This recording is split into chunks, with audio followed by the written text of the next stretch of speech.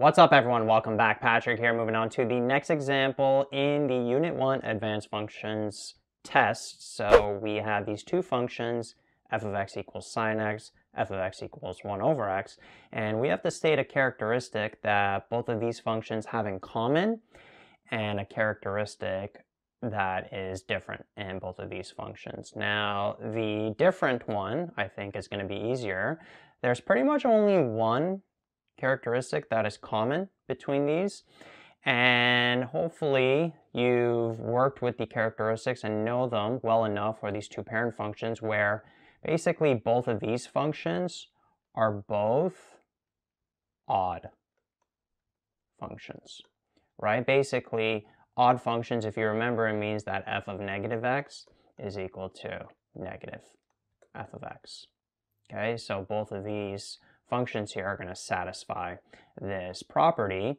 And also you could look at it graphically. So if we take sine x and graph it, it looks like this.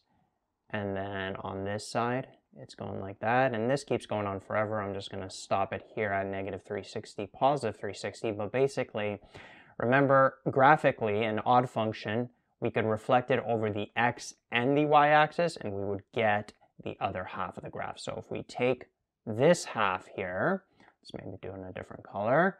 So if I take this half, reflect it in the x-axis, I'd get this. And then if I take this red, reflect it in the y-axis, I'd end up with this other half, like that.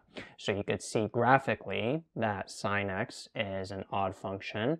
Now 1 over x, the way that that looks like is it's basically like this, right?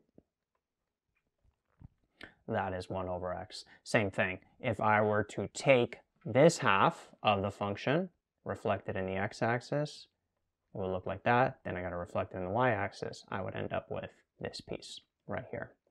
Okay, so odd function, graphically, if you reflect one half of the graph over the x and the y-axis, you got to reflect over both, you would get the other half. Versus an even function, you would only reflect the half over the y-axis, right? So if we had a function where the other half was like this, then it would be an even function. And actually, if this was like 1 over x squared, then this part wouldn't be here. The function would look like that, and 1 over x squared is actually an even function. Okay, but 1 over x is an odd function. So that's pretty much the only characteristic that they have in common. And then a characteristic that is different for both, well, I mean, there's so many, we could list some. First off, the domain is different, right? The domain for sine x, this keeps going on forever, even though I stopped it at negative 360, positive 360. This keeps going on forever as a wave. So the domain of sine x is basically xer. And then what's the range for sine x? Well, it's basically any real number, but it fluctuates between -1 and +1, like that, right? The minimum is at a y value of -1. The maximums are at a y value of +1. So that's the domain and range for the sine x, while the domain for the 1 over x graph is just xer. X cannot equal 0. It can't equal that vertical asymptote. The range is YER. Y cannot equal 0 as well, right? That horizontal asymptote. So the domain and ranges are totally different. So that's an example of a characteristic that's different.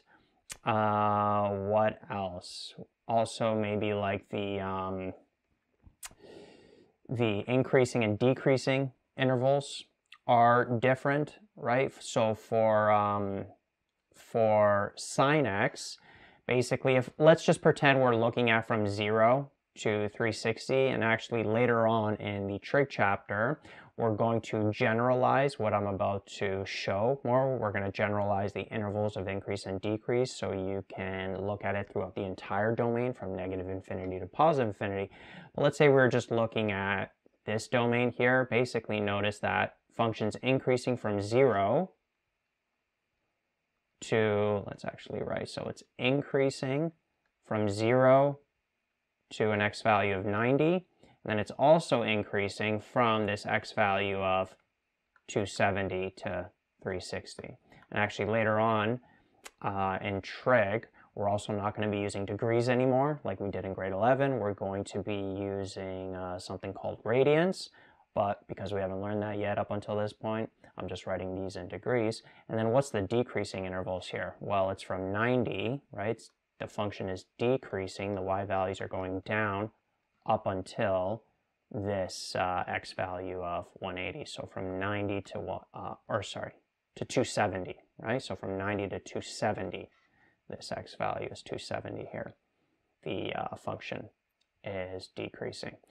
So those are the intervals right here. And again, these are going to like repeat infinitely, both to the negative and the positive side. But again, I'm just looking at it from 0 to 360 for this example. While 1 over x, notice that it only has decreasing intervals. Okay, the function is only decreasing the whole time. If you notice from negative infinity to that vertical asymptote of 0, the y values are always going down. And then also from 0 to an x value positive infinity, the y values are going down, right? So completely different increasing and decreasing intervals. So that's another characteristic that is different. So a bunch of characteristics that are different for both of these functions. And then the only one that I could think of that is the same for both is that they are both odd. And that's a wrap for the video. Hopefully you enjoyed that. If you want to see more videos like this, please go to my website, allthingsmathematics.com. Over there, all of the videos are organized by chapter, by section. If you feel like you need tutoring at any point, you could also hit me up. My contact details are on the website. Enjoy your day, and I'll see you in the next one. Peace out.